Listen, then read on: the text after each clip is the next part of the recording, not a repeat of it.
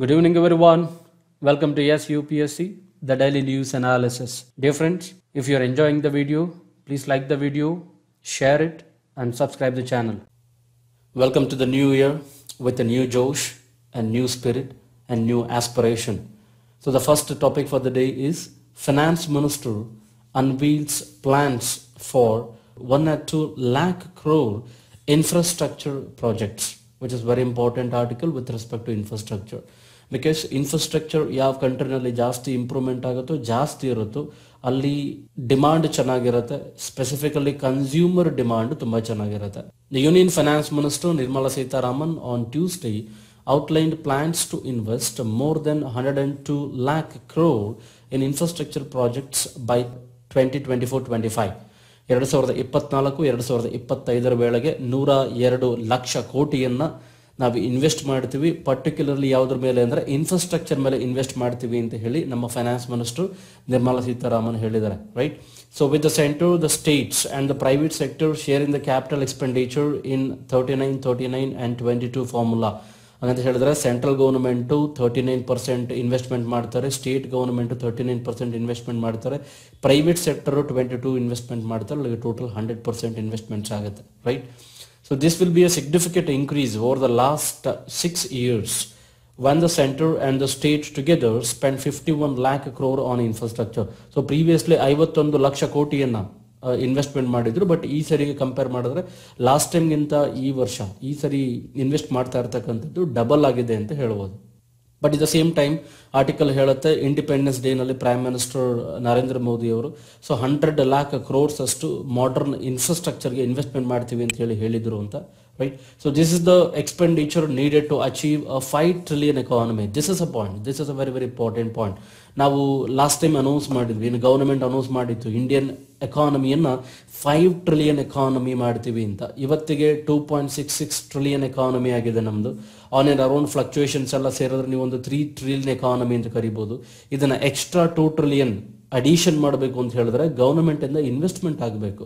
Specifically infrastructure ಅಲ್ಲಿ investment ಮಾಡಬೇಕು. ಯಾವ ದೇಶದಲ್ಲಿ ಇನ್ಫ್ರಾಸ್ಟ್ರಕ್ಚರ್ ಮೇಲೆ ಇನ್ವೆಸ್ಟ್ಮೆಂಟ್ ಆಗುತ್ತೋ, ಇನ್ಫ್ರಾಸ್ಟ್ರಕ್ಚರ್ ಇನ್ವೆಸ್ಟ್ಮೆಂಟ್ ಅಂತ ಹೇಳಿದ್ರೆ ರೋಡ್ಸ್ ಅನ್ನ ಕನ್ಸ್ಟ್ರಕ್ಷನ್ ಮಾಡ್ತಕ್ಕಂಥದ್ದು, ಅಂಡ್ ಪಬ್ಲಿಕ್ ಪ್ರಾಪರ್ಟಿಗಳನ್ನ ಕನ್ಸ್ಟ್ರಕ್ಷನ್ ಮಾಡ್ತಕ್ಕಂಥದ್ದು, ಗವರ್ಮೆಂಟ್ ಹಾಸ್ಪಿಟಲ್ಸ್ಗಳನ್ನ ನಿರ್ಮಾಣ ಮಾಡ್ತಕ್ಕಂಥದ್ದು, ports, airports, national highways, state highways, ಇದ್ರ ಮೇಲೆಲ್ಲ ಜಾಸ್ತಿ ಇನ್ವೆಸ್ಟ್ಮೆಂಟ್ ಅನ್ನ ಮಾಡಿದ್ರೆ ಇದೆಲ್ಲ ಜಾಬ್ ಅನ್ನ ಕ್ರಿಯೇಟ್ ಮಾಡುತ್ತೆ. ಸೊ ಈ ರೀತಿ ಜಾಬ್ ಕ್ರಿಯೇಟ್ ಆದರೆ ಪರ್ಚೇಸಿಂಗ್ ಪವರ್ ಜಾಸ್ತಿ ಆಗುತ್ತೆ. ಕರೆಕ್ಟ್ ಅಲ್ವಾ?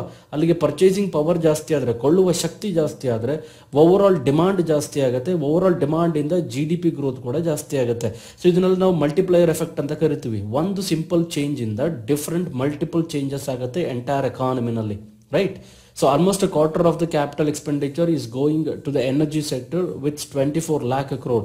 So energy sector ಗೆ ಅಂದ್ರೆ ಏನು ಎಲೆಕ್ಟ್ರಿಸಿಟಿಗೆ ಕನ್ಸಿಡರ್ ಮಾಡ್ತೀವಿ ಅದಕ್ಕೆ 24.5 ಲಕ್ಷ ಕೋಟಿಯನ್ನ ನಾವು ಇನ್ವೆಸ್ಟ್ ಮಾಡ್ತಾ ಇದೀವಿ ಅಂತ ಹೇಳ್ತಾರೆ. In power, renewable energy, atomic energy and petroleum and natural gas. ಇಲ್ಲಿ ಬರೀ ಒಂದು ಸೆಕ್ಟರ್ಗೆ ಹೇಳೋದಿಲ್ಲ, ಪವರ್ ಸೆಕ್ಟರ್ಸ್ ಅಲ್ಲಿ renewable energy, atomic energy and petroleum and natural ಗ್ಯಾಸ್ಗೂ ಕೂಡ ಸೇರಿಸಿ ಹೇಳ್ತಾರೆ. The other major focus areas are roads. So roads ಗೆ 19%, ರೈಲ್ವೇಸ್ ಗೆ 13%, ಅರ್ಬನ್ ಗೆ 16%, ರೂರಲ್ ಗೆ 8%. ಈ ಎಲ್ಲ ಇನ್ಫ್ರಾಸ್ಟ್ರಕ್ಚರ್, ಅರ್ಬನ್ ಇನ್ಫ್ರಾಸ್ಟ್ರಕ್ಚರ್ ಆಗಿರ್ಬೋದು, ರೂರಲ್ ಇನ್ಫ್ರಾಸ್ಟ್ರಕ್ಚರ್ ಆಗಿರ್ಬೋದು, ಅದಕ್ಕೆ 16%, 8% respectively, and irrigation with 8%. Social infrastructure, this is very important, including health, education, will get 3% of the capital expenditure, with digital communication and industrial expenditure each getting the same amount as well.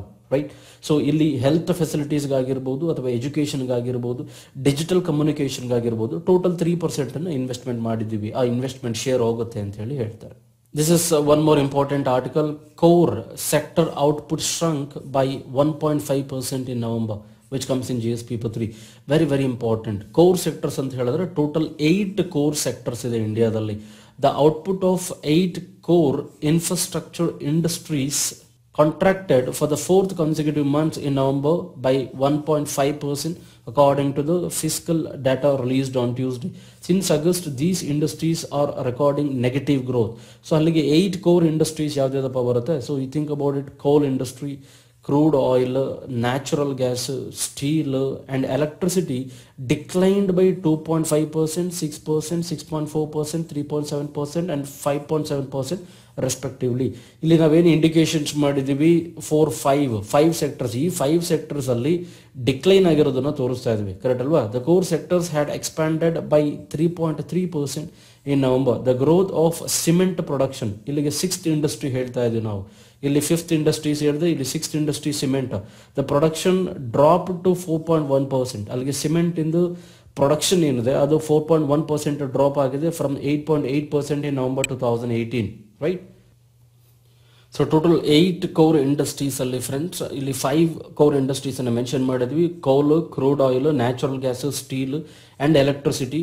And 6th industry ಬಂದು cement. ಇನ್ 2 industries ಇದ್ರ ಬಗ್ಗೆ report ಏನು mention ಮಾಡಿಲ್ಲ, ಅದು refinery products, ಇನ್ನೊಂದು fertilisers.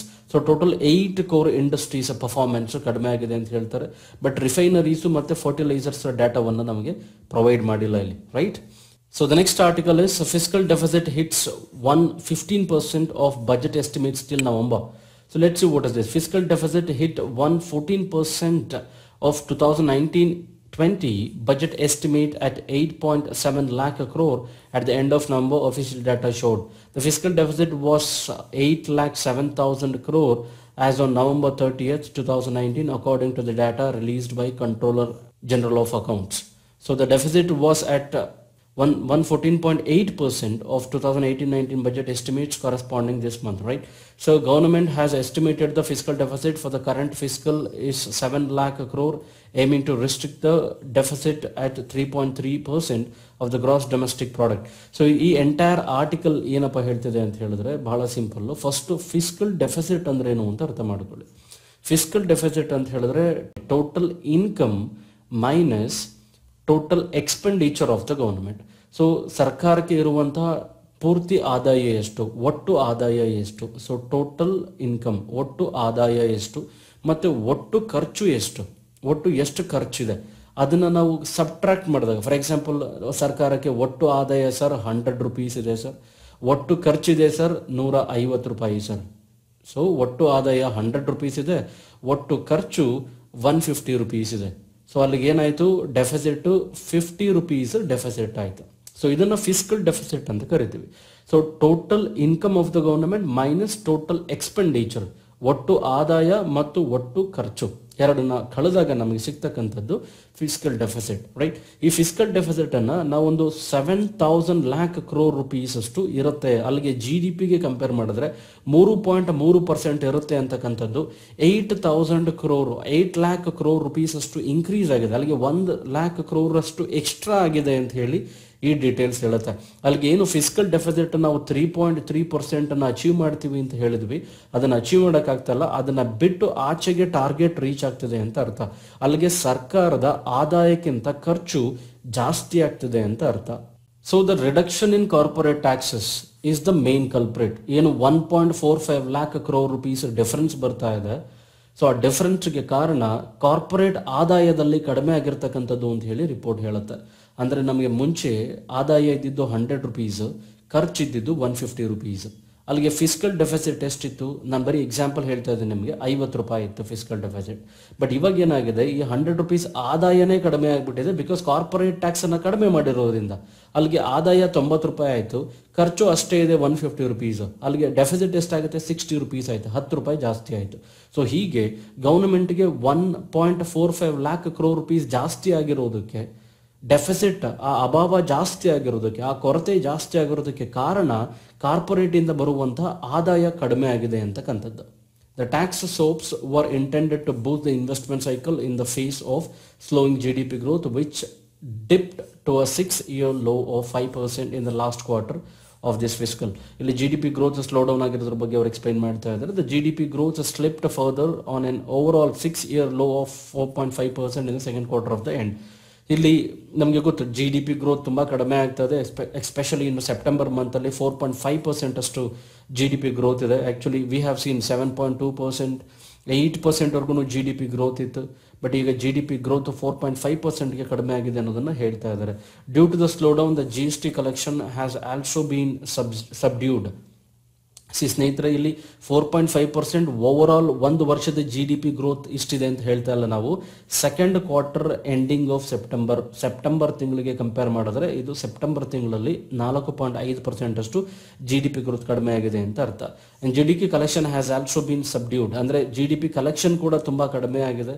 Because ಯಾವುದಾದ್ರೂ ಒಂದು ಹೊಸ ಟ್ಯಾಕ್ಸ್ ಸಿಸ್ಟಮ್ ಅನ್ನ ಯಾವುದೇ ಕಂಟ್ರಿನಲ್ಲಿ ತಗೊಂಡು ಬಂದ್ರು ಇಮಿಡಿಯೇಟ್ಲಿ ಟ್ಯಾಕ್ಸ್ ರೆವೆನ್ಯೂಸ್ ಜಾಸ್ತಿ ಆಗಲ್ಲ, ಫಸ್ಟ್ ಆಗೋದೇ ಕಡಿಮೆ, ಬಟ್ ಗ್ರಾಜುಯಲಿ ಇದು ಜಾಸ್ತಿ ಆಗ್ತಾ ಹೋಗುತ್ತೆ. So putting pressure on the over all revenue mobilisation effort of the government. So ಅದರಿಂದ ಗವರ್ಮೆಂಟ್ಗೆ ತುಂಬ ಕಡಿಮೆ ಎಫರ್ಟ್ ಜಾಸ್ತಿ ಆಗ್ತದೆ, ಗವರ್ಮೆಂಟ್ಗೆ ಕಡಿಮೆ ಆದಾಯ ಸಿಗ್ತಾ ಇದೆ ಅಂತ ಅರ್ಥ. So current account deficit, will see about next article. The current account deficit ನ್ಯಾರೋಸ್ to 0.9% of the GDP. So GDPಯ 0.9% ಅಷ್ಟು ಕರೆಂಟ್ ಅಕೌಂಟ್ ಡೆಫಿಸಿಟ್ ಕಡಿಮೆ ಆಗಿದೆ ಅನ್ನೋದು ಬಹಳ ಇಂಪಾರ್ಟೆಂಟ್. ಸೊ ಇಲ್ಲಿ ಕರೆಂಟ್ ಅಕೌಂಟ್ ಡೆಫಿಸಿಟ್ ಅಂದ್ರೆ ಏನು? ನಾವೇನು ದೇಶದ ಒಳಗಡೆಯಿಂದ ಹೊರದೇಶಕ್ಕೆ ಎಕ್ಸ್ಪೋರ್ಟ್ ಮಾಡ್ತೀವಿ ಮತ್ತು ಹೊರದೇಶದಿಂದ ಒಳಗಡೆಗೆ ಏನು ಇಂಪೋರ್ಟ್ ಮಾಡ್ಕೋತೀವಿ, ಈ ಎರಡರ ನಡುವಿನ ಸಂಬಂಧನೇ ಕರೆಂಟ್ ಅಕೌಂಟ್. ಸೊ ಇದನ್ನು ನಾನು ಎಕ್ಸ್ ಅಂತ ಕರಿತೀನಿ, ಇದನ್ನು ಎಮ್ ಅಂತ ಕರಿತೀನಿ. So X minus M is equal to current account deficit. Sir, ದೇಶದ ಒಳಗಡೆ ಬರ್ತಾ ಇರ್ತಕ್ಕಂಥ ಆದಾಯವನ್ನು ನಾನು ಎಮ್ ಅಂತ ಕರೆದಿದ್ದೀನಿ, ದೇಶದಿಂದ ಆಚೆ ಹೋಗ್ತಕ್ಕಂಥ ಆದಾಯನ ಇಲ್ಲ, ಹೀಗೆ ತಗೊಳ್ಳೋಣ. ದೇಶದ ಒಳಗಡೆ ಏನು ನಾವು ಎಕ್ಸ್ಪೋರ್ಟ್ ಮಾಡ್ತೀವಿ ಅದರಿಂದ ನಮಗೆ ಆದಾಯ ಒಳಗಡೆ ಬರುತ್ತೆ. ಸೊ ಬಂದಂಥ ಆದಾಯವನ್ನ ಎಕ್ಸ್ ಅಂತ ತಗೋತೀನಿ, ನಮ್ಮ ದೇಶದಿಂದ ಹೊರಗಡೆ ಹೋದಂಥ ಆದಾಯವನ್ನ ಎಮ್ ಅಂತ ಕರಿತೀನಿ. ಸ್ನೇಹಿತರೆ, ಯೋಚನೆ ಮಾಡಿ, ನಮ್ಮಲ್ಲಿರ್ತಕ್ಕಂಥ ಎಷ್ಟೋ ಜನ ಇಂಜಿನಿಯರ್ಸು, ಡಾಕ್ಟರ್ಸು, ಸೈಂಟಿಸ್ಟು ತುಂಬ ಜನ ಹೊರದೇಶಗಳಲ್ಲಿ ವರ್ಕ್ ಮಾಡ್ತಿದ್ದಾರೆ. For example U S ಎನಲ್ಲಿ work ಮಾಡ್ತಿದ್ದಾರೆ, correct? So here we have India. So U S ಎನಲ್ಲಿ ಯಾರು ಇಂಡಿಯನ್ಸ್ ವರ್ಕ್ ಮಾಡ್ತಾ ಇದ್ದಾರೋ ಅವರು ತಮ್ಮ ಆದಾಯವನ್ನ ಇಂಡಿಯಾ ಕಳಿಸ್ಕೊಡ್ತಾರೆ, ಅದನ್ನ ಎಕ್ಸ್ ಅಂತ ಕರಿತಾ ಇದ್ದೀನಿ.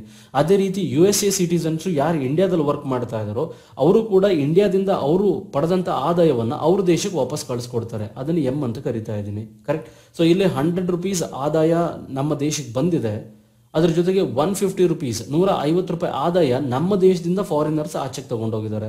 ಅಲ್ಲಿಗೆ ಕರೆಂಟ್ ಅಕೌಂಟ್ ಡೆಫಿಸಿಟ್ ಎಷ್ಟಾಯಿತು? 50 ರೂಪೀಸ್ ಆಯಿತು. So this is what is current account deficit. ಅಲ್ಲಿಗೆ ಹೊರದೇಶದಿಂದ ಬರುವಂಥ ಆದಾಯ ನಮ್ಮ ದೇಶದಿಂದ ಹೊರದೇಶಕ್ಕೆ ಹೋಗುವ ಆದಾಯಕ್ಕೆ ಕಂಪೇರ್ ಮಾಡಿದ್ರೆ ಅದು ಜಾಸ್ತಿ ಇರುತ್ತೆ. ವಿಚ್ ಮೀನ್ಸ್ ಹೊರಗಡೆ ದೇಶದಿಂದ ನಮಗೆ ಬರುವಂಥ ಆದಾಯಕ್ಕಿಂತ ನಮ್ಮ ದೇಶದಿಂದ ಬೇರೆ ದೇಶಕ್ಕೆ ಹೋಗುವಂಥ ಆದಾಯ ಅದರ ಪ್ರಮಾಣ ಜಾಸ್ತಿ ಇದ್ರೆ ಅದನ್ನ ಕರೆಂಟ್ ಅಕೌಂಟ್ ಡೆಫಿಸಿಟ್ ಅಂತ ಕರಿತೀವಿ, right? So will see further. ನಿಮಗೆ ಎವ್ರಿ ಕಾನ್ಸೆಪ್ಟ್, ನಿಮಗೆ ಎಕಾನಮಿ ಕಾನ್ಸೆಪ್ಟ್ಗಳ ಕ್ಲಾರಿಟಿ ಚೆನ್ನಾಗಿದ್ದರೆ ಯಾವುದೇ ಆರ್ಟಿಕಲ್ ಆಗಲಿ ಭಾಳ ಈಸಿಯಾಗಿ ಅರ್ಥ ಆಗುತ್ತೆ. So India's current account deficit ನ್ಯಾರೋಡ್ to 0.9% of the GDP. ಅಲ್ಲಿಗೆ GDP ಕಂಪೇರ್ ಮಾಡಿದ್ರೆ ಈ ಪ್ರೆಸೆಂಟ್ ಸೆಪ್ಟೆಂಬರ್ ಕ್ವಾರ್ಟರ್ ಅಲ್ಲಿ ಕರೆಂಟ್ ಅಕೌಂಟ್ ಡೆಫಿಸಿಟ್ 0.9% ಅಷ್ಟು ಕಡಿಮೆ ಆಗಿದೆ ಅಂತ ಹೇಳಿ ಆರ್ಟಿಕಲ್ ಹೇಳುತ್ತೆ.